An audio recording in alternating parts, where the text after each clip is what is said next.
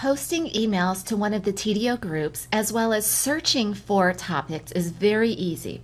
Let's first discuss making a post to one of the groups. I am currently logged into my TDO Clinical Google group through the internet.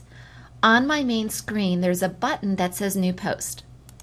By clicking that, it brings up an email screen where I can type my subject and my message.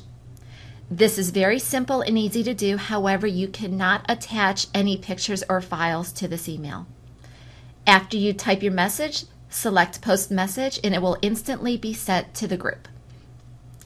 If you prefer, you can send an email directly from your email application, such as Microsoft Outlook. I'm going to click New Message, type my email address, which is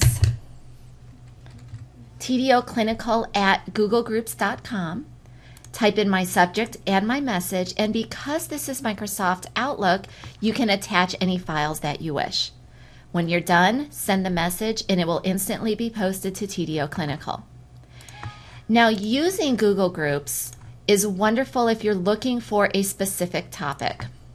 For example, I'm going to go back to my TDO Clinical group. When I first come in here, I can see that there was one message since the last time I logged in.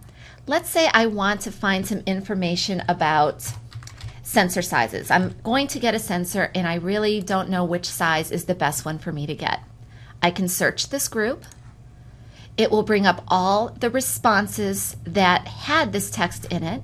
This one looks good to me, so I'm going to click this first message.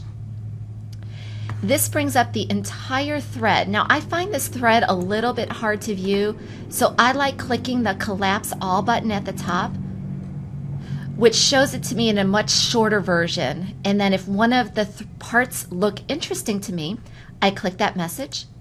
It expands it so I can read it, and then I can shrink it back down and go through this way. It's a wonderful way to look for different topics that are of interest for you.